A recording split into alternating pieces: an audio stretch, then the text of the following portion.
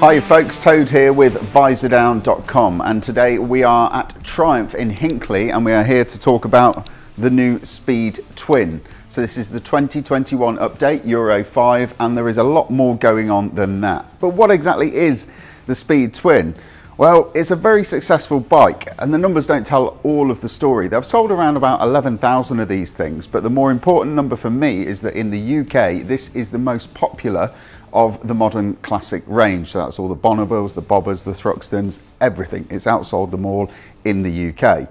So that tells me this is probably the bike that is best suited to life in the UK on UK roads with UK riders riding them. Triumph is hoping to boost that for 2021, and they haven't just done a Euro 5 update and a minor change in spec and a few more premium details. No. They've properly gone at this thing, and there's some of the things that you can see, like the front end is completely all new, and the engine has also had a major raft of updates and performance changes inside as well. To find out more though, we're going to have a talk to Stuart Wood, one of the guys behind the bike, but before that, have a look at some riding footage.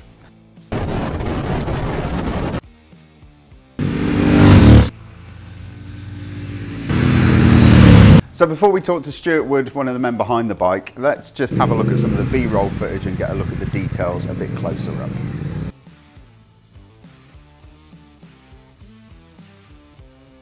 So I guess really where we should start is to talk about the engine of the new Speed Twin. So from the outside looking in, looks very much similar to the previous generation and some of the other bikes in the Bonneville range, but this has got more power, it's more responsive, the torque is now lower, and it's Euro 5. So how have you achieved that sort of holy grail? Okay, well you mentioned the response. You get the response in two ways. One, we've made a broader torque spread. So wherever you are in the rev range, you're going to get more torque. Yeah. So in addition, we've reduced the inertia of the engine as well. So that's the crankshaft is reduced inertia, but also there's a rare earth alternator. So you feel that when you blip the throttle or when you're accelerating, the response is quicker, it picks up quicker. Yeah. In terms of making more power and actually spreading the torque, we're running a higher compression ratio with a machine piston crown.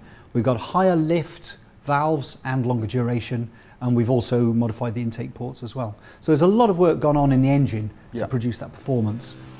Is it still the kind of the accessible bike it always was? Because it sounds to me like the longer valve lift and duration and all of that stuff, has it turned it into a bit of an animal, or is it still a bike that anybody can get on and enjoy? Yeah, not at all. It's still really easy and really confidence inspiring to use.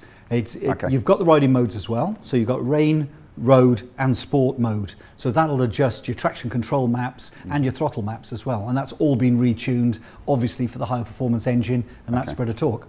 So we've also got it through those pesky Euro 5 regulations, but the exhaust system looks very much the same. I mean, I don't see any massive, great chonking catalytic converter anywhere. So, I mean, what have you done to get around that without really making the bike look terrible? Okay, as with all the Bonnevilles, we hide all the tech, we hide all the things that you have to have. We know we clearly have to pass all the legislation, and with this update we've added secondary air injection, which you won't see, and we've added 2 more catalysts as well. So it's all hidden.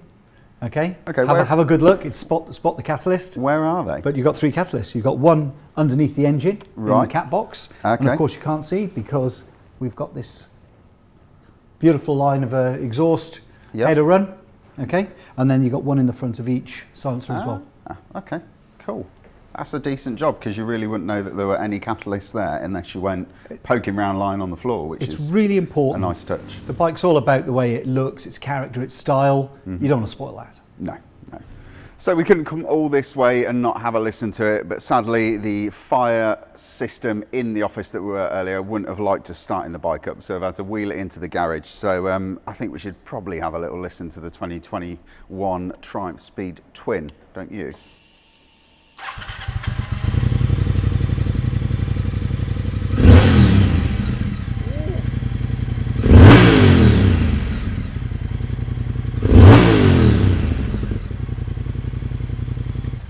Now I know that isn't doing anything for you down the microphones on those cameras, but I'll tell you what, in this hall that sounds absolutely stunning, and impressive that they've managed to get through Euro 5 and not choked the bike and still got it sounding like a proper parallel twin from Hinckley.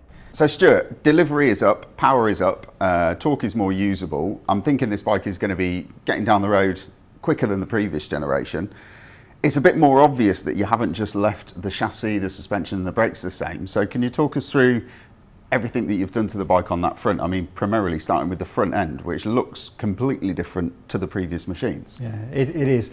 Obviously, it's a completely matched package. The chassis and the engine work together. Yep. You're not differentiating between one and the other when you're riding. You just want a beautiful bike that's agile, responsive, and you just think it round the corners.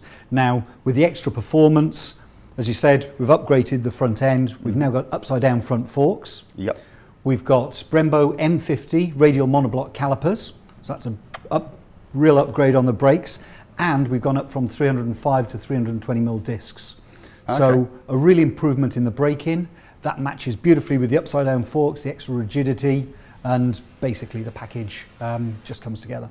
And just rounding out the sort of chassis changes, we've also got Metzler Racetech RR tyres, which are a sports bike tyre, for want of a better phrase, aren't they? No, absolutely. If you look at the geometry figures for the bike, it is sports bike geometry, and we wanted people to be able to enjoy that. Yeah. This bike is really fun to ride and very easy to ride, so why not? It gives you more grip.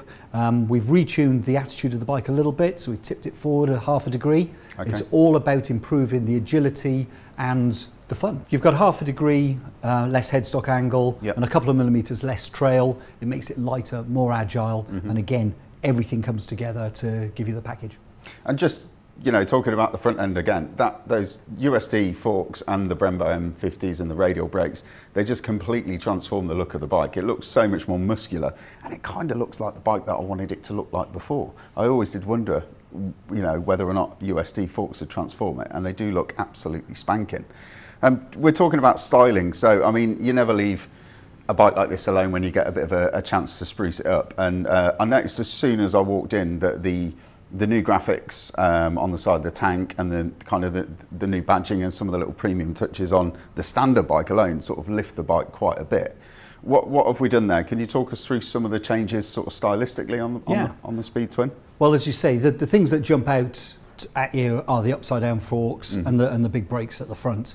So going with that, the front mudguard supports have to be different because they're mounted differently off the bottom of the fork. Have to go down either side, don't they? Absolutely. Yeah. We've also got these aluminium anodized headlight mountings. Again, it's all about detail. It's not just about the big visual aspect, it's the detail of the quality.